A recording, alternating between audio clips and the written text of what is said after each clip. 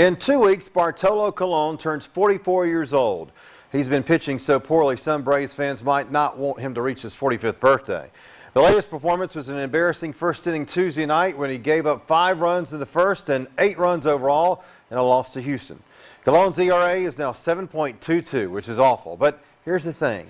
Who cares? You might say, well, I do. I'm sick of watching that old and fat pitcher be awful every 5 days. I understand that, but again, who cares?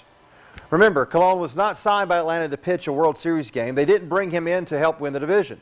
The Braves signed this old pitcher, who is obviously running low on his batteries, to save his career, to simply buy a little more time for the young prospects who are almost ready for the big leagues. The Braves knew they had several pitchers, like 5, who are candidates to join the Atlanta rotation between late 2017 and next season. So they signed Colon and R.A. Dickey, who is 42, and traded for Jaime Garcia, a 30-year-old, in the last year of his contract.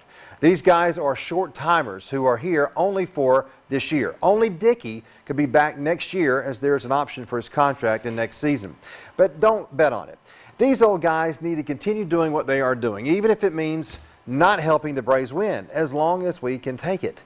In other words, we have to be patient and let those prospects develop a little while longer.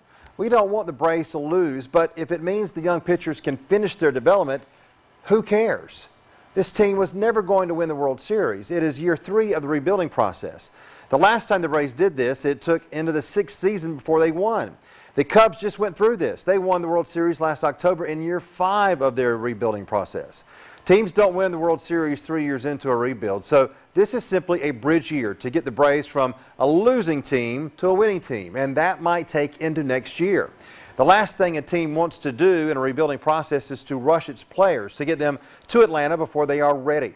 Some could say that Matt Wisler and Aaron Blair might have been rushed, or at least perhaps just needed a bit more development. They were both highly rated prospects who have failed. Do we want that to happen to these kids who are needed to help get the Braves back on track? No, let them develop.